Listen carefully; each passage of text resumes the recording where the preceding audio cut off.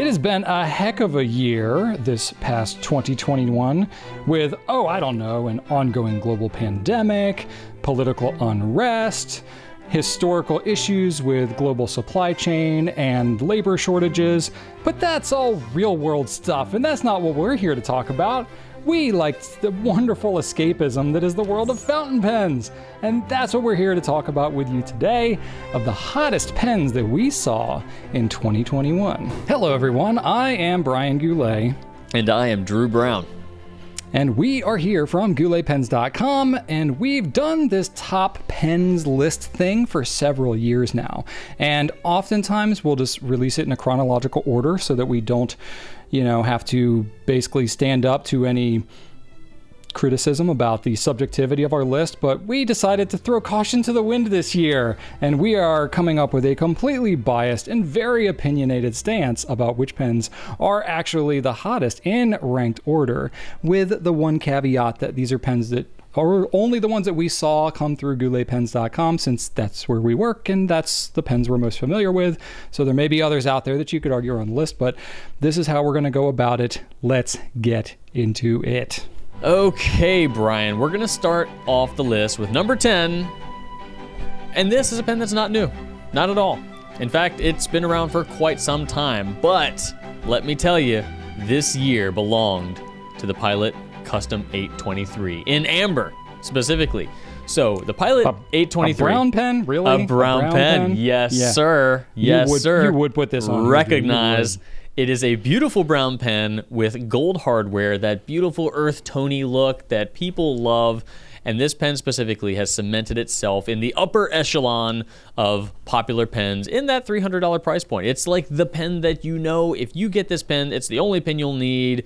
It won't be the only pen you buy probably, but it'll last. It's got a wonderfully reliable vacuum filler, a gold nib that writes super well, and the construction and just the visual appeal is excellent. You know what you're getting from Pilot. You're going to get a great pen. Now, here's the thing about the 823 in amber, Brian. This pen, as opposed to other pens that might be more popular because they have like a ton of different variety or colorways, variations in models, the amber 823, that specific pen, that singular pen, best pen of the year for us this year. 2021 top pen, the amber 823. So we have to put it on our list. It has just been rising in popularity, and in 2021 it just surged forward. And now it is there. It's up at the top, and it deserves to be there. Next on the list, we do have something that is new, coming in at number 9, the Russian brand Benu, which has been come to be known as a, very identifiable brand of pens. Sure. You can definitely tell which pens are Benu because they're often faceted, often rather glittery, have usually some kind of ombre or maybe some luminescent aspect to it. Just really out there kind of designs that are honestly pretty cool. So it's certainly not to everyone's taste, but they really stand out, and they came out with a new model this year called the Euphoria. So really we want to shout out the Euphoria model as a whole, because they took the larger number 6 stainless steel nib and they built a larger pen around it that's very comfortable, very pleasing, very balanced look, and then they just did all kinds of cool, crazy colors with it. Over a dozen different colors this year, but the one that was really the standout was Vodka on the Rocks. So that color is a clear resin, has a little bit of a blue swirl in it, but then it's just jam-packed full of this like silver glitter chunks, and it just looks really cool, extremely distinctive, and that one was far and away the runaway pen, and we thought that Benu definitely earned a spot on the list this year. All right, coming in at number 8 this year, Brian, we're going to be talking about the TWSBI 580 ALR in navy. And if you'll remember, which I know you do, last year they came out with the Prussian blue 580 ALR. Ooh, it was hot. That was so hot. So hot. It was fire. Everybody loved it. So this year, they actually were able to kind of repeat their success with the navy. This was less of a tealy blue, more of a true blue, but with that kind of dark, I thought it looked a little denim-y. It's a really, really good looking blue. And it, again, was super popular. It came out toward the later parts of the year. It's September, we launched this one, but still, we're seeing great success with that. And it definitely seems like these blue ALRs that TWSBI are putting out, which are slight variations on their flagship pen, the 580, but with aluminum hardware, and the ALR has the kind of textured grip section, which adds a bit of fun to it, in my opinion. But either way, the navy definitely cemented itself, not quite riding the coattails of the Prussian blue's success, but more capitalizing on the visual appeal that it has established. But just great pen. Keep the blues coming. Just keep them coming to us. Yeah, why not? You're doing good. You're doing good. It was a great pen. This definitely deserves its spot. Okay, coming in at number 7, Brian, guess what? It's another brown pen. No, not chicken butt. It's another brown pen. So we're going to talk about... No, it's not the same. Okay. Talking smack. The Kaweco All Sport in Golden Espresso, Brian, was Is that brown? Is that is brown it really totally true? brown? It's Totally brown. brown. I don't Dude, know. It's brown. Look at the picture. All right. It's up on the screen right now. You can't see it, but it's there. It's brown. Okay, so the thing about the Kaweco All Sport is that it is an aluminum pen as opposed to the classic sports and all the other sports that are generally resin. So you're going to see a big price jump. So generally speaking, the All Sports have never reached that level of success as its more moderately priced brethren. However, the Golden Espresso absolutely did reach that level of success, and it was amazing. Like, we were really shocked, but honestly, after you see this pen, after you hold it specifically, the aluminum doesn't have like a cold, uncomfortable, sad feel to it. It's this cozy, soft, happy aluminum. And it really does feel nice. It's this matte finish, a little satiny almost, but it's a great pen. And really, you know, I shouldn't have been surprised because looking back, very cool. Definitely deserves its spot. All right, number 6. You were probably expecting Sailor to be somewhere on this list, and here we are. So Sailor is a newer brand for us. We picked it up last year in 2020, basically right as the pandemic started to shut a lot of things down. So that was cool, great timing. But, you know, honestly, it's been a great brand for us, and we have been really excited to participate in some of the new cool things that they've been coming out with, like this one that we have here, which is the Sailor cocktail set, specifically the Cure Azure, which was the 10th pen in a decade-long run of annual limited editions that they've had in this cocktail set. We basically have watched on the sidelines as these things have been released, and then we got to participate right at the end here, which was awesome because we knew Cure Azure was going to be coming. We're like, cool, blue pen looks great. It's got that line cap. Awesome. Okay, excited about this. But then we actually didn't know that they were going to be re-releasing the entire decade's worth of pens in a special set. So that was just like so gratifying for us to be able to pick that up and be able to offer that to people who have been watching these pens come out, maybe got a couple of them or just recently discovered Sailor, and so be able to go back and get these past limited editions basically was a really cool. So it was a great honor for us. We thought it was solidly on the list, and so that's why we put it here at number 6. All right, we have reached the halfway point in our list. Coming in at number 5, we're going to be talking about the Conklin Durograph Black Matte Rainbow. And before we get into that, I need to make a declaration that 2021 was the year of the rainbow. So specifically Monteverde and Conklin, Brian, they really rainbowed it up this year. Oh, yeah. So we have the Monteverde Regatta Demo Rainbow that came out toward the end of the year here. The All-American Rainbow from Conklin also came out. That thing was a whole lot of rainbow on a whole lot of pen. The Monteverde Innova with Carbon and Rainbow also came out. The Conklin Durograph in Full Rainbow came out. But this is the Conklin Durograph with Black Matte and Rainbow. So a super popular model from Conklin, but with just enough rainbow to be fun and exciting. The rest of the rainbows were super popular as well, but for those of you who wanted to taste the rainbow and not just swallow the entire thing, this was a more appealing visual aesthetic for you. So yes, you nibble the rainbow with the black matte and rainbow trim. So again, this is a like kind of an iridium-y, rainbowy metal finish that we saw put on a lot of pens.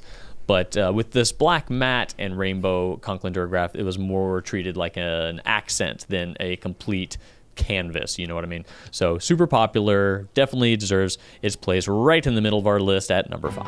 All right, coming in at number 4, another newer brand for us. This was Tatcha, and their model was the Miyabi, and the pens were the Winter's Breaths, because there were a couple of different pens, both called Winter's Breath.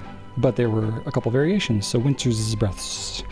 Basically, anything with Rodden is always going to be really impressive, but this model, this design in general, just really blew me away personally. I was completely taken with it. There have been some previous versions of the Miyabi that have been around since before we were carrying it, but we had the opportunity to be able to carry it as an exclusive in this latest variation of the Winter's Breath at Goulet Pens, and they just knocked it out of the park. I mean, the combination of the abalone shell and just that like kind of twisty, swirly pattern that they had on the pen that continues from the body to the cap, and then all the eggshell that's on there that gives it that kind of like wintry, snowy kind of feel. Oh my goodness! I know you like like that grip section too. Oh, the grip, yeah, too, with the shell that just kind of like starts to dissipate a little bit. Oh, it just looks so good and just so unique, stands out. They really, really nailed it with this one. And then we found out they were coming out with a larger version of it called the Empress Winter's Breath. And basically it was just a bigger version of a similar design. And this one had some like special design on the clip too. And oh man, it just looks so good. So that was really cool. And it was actually pretty notable for Tatcha as well, because relatively recently, maybe last year sometime, they started to have it where Sailor is actually making their nibs for them. And this was the first pen, this Empress was the first one that they've had the King of Pens size nib that Sailor made for a Tatcha pen. So it was notable for them. It was notable for us just all around with these two different models. And it looked phenomenal. So we're very happy to put this one on the list and call it a memorable pen for 2021. All right, speaking of memorable pens, the one that's on number 3 on our list is not only memorable because it's new, but it's memorable because it's a throwback.